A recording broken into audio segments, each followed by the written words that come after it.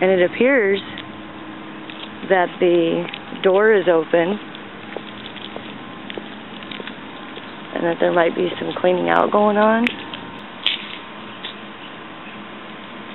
You can see on top of the building is where all the important equipment is.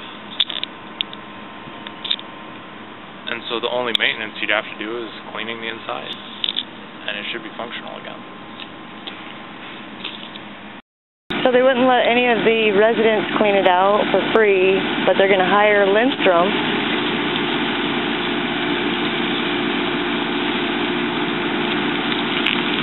From Minnesota.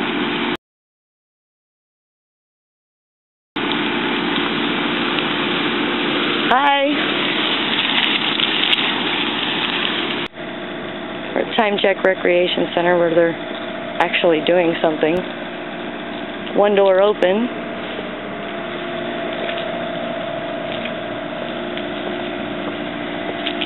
And this one over here has a plastic sheeting over it.